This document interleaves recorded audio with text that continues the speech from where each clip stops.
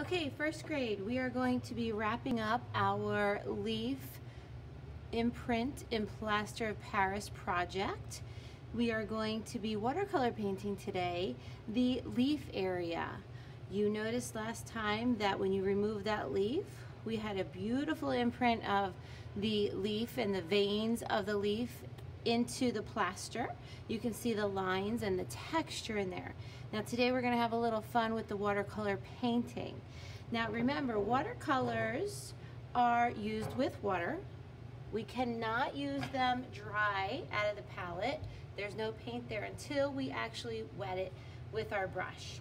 So I would recommend that you maybe stick to no more than 3 colors, and you are going to be able to use the regular watercolor palette of the regular colors.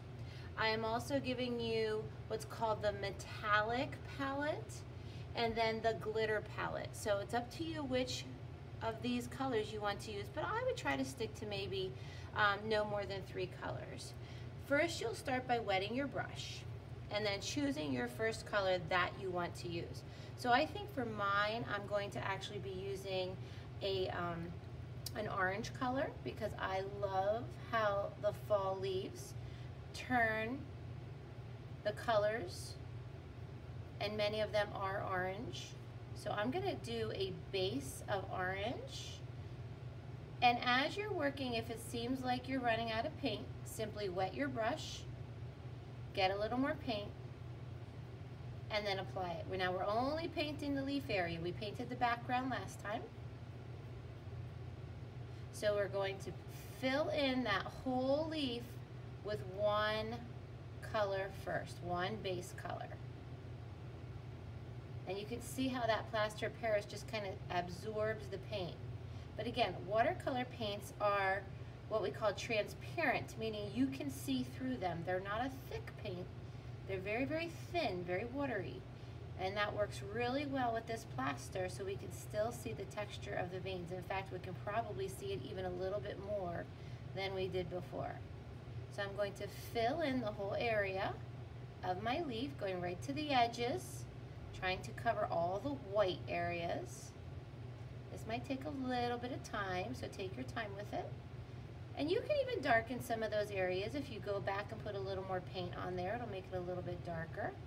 Add a little more water, it'll spread out a little bit more. I'm even gonna do the little area where my stem was.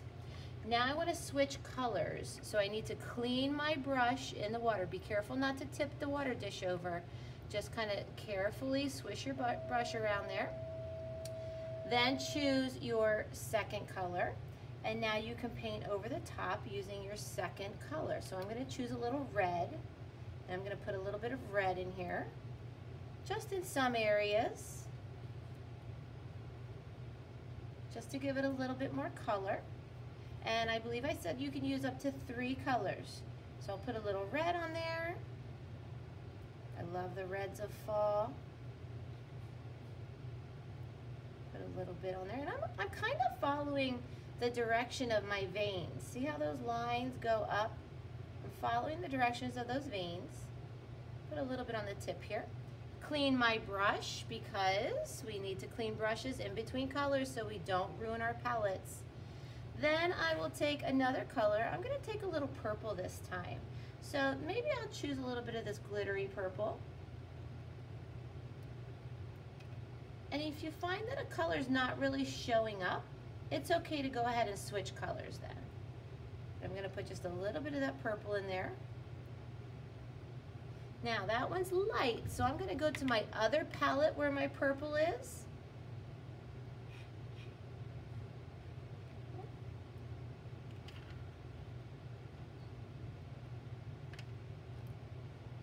And I'm going to just put a little bit of that purple on there. There we go, I got a little more. And that'll be it. Put your brush in the water when you're done, and we'll wrap it up for today. I made